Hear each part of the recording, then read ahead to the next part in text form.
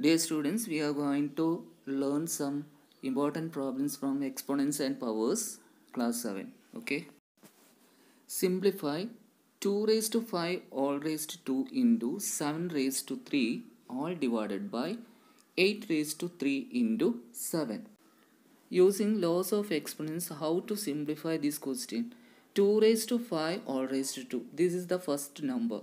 Means here we have a double exponent. So how to calculate this one? Multiply the exponent, that is 5 into 2. 2 raised to 5 into 2. Then into on the numerator 7 raised to 3 and in the denominator 7 raised to 1. So apply the division laws of exponents. So we can write 7 raised to 3 minus 1. In the denominator here we have 8 raised to 3.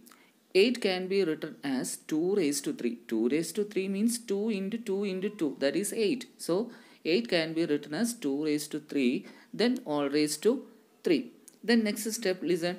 2 raised to 5 into 2 means 2 raised to 10 into 7 raised to 3 minus 1 means 7 raised to 2 all divided by 2 raised to exponents, double exponents, so 3 into 3, that is 9. Then again take 2 raised to 10 on the numerator and 2 raised to 9 in the denominator. So apply the division laws of exponents. 2 raised to 10 minus 9 into 7 raised to 2. Then 2 raised to 10 minus 9 means 2 raised to 1, that is 2 into 7 raised to 2. So the answer is 2 into 7 square means what? 49. 2 into 49 is equal to what? 98. So the answer is 98. Then next simplify 25 into 5 square into t raised to 8 all divided by 10 raised to 3 into t raised to 4. So here on the numerator the first number is 25. 25 can be written as 5 into 5, that is 5 square, into again 5 square into t raised to 8 on the numerator and t raised to 4 in the denominator. So apply the division laws of exponents. We can write t raised to 8 minus 4. Then again denominator 10 raised to 3. 10 raised to 3 can be written as 2 into 5 all raised to 3. 2 into 5 means 10. So 2 into 5 all raised to 3. Apply the laws of exponents. 2 raised to 3 into 5 raised to 3. On the numerator again apply the law. 5 raised to 2 into 5 raised to 2, that is 5 raised to 2 plus 2. Bases are equal. So 5 raised to 2 plus 2 means what? 5 raised to 4 into t raised to 8 minus 4 means t raised to 4 divided by, in the denominator the same, 5 raised to 3 into 2 raised to 3. Then 5 raised to 4 on the numerator and 5 raised to 3 in the denominator. So how to write? 5 raised to 4 minus 3 into t raised to 4 same and divided by 2 raised to 3 is the same number.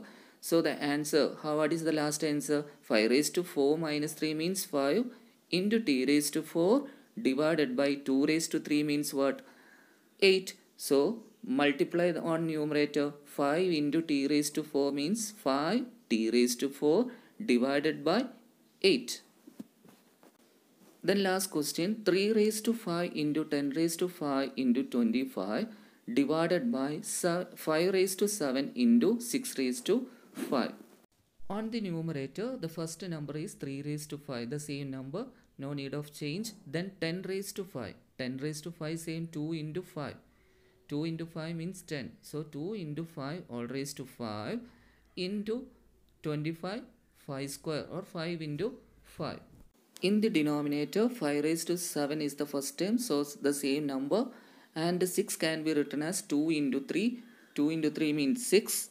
So 2 into 3 all raised to 5 means 2 raised to 5 into 3 raised to 5. Which law is applied here? A into b all raised to m is equal to a raised to m into b raised to m.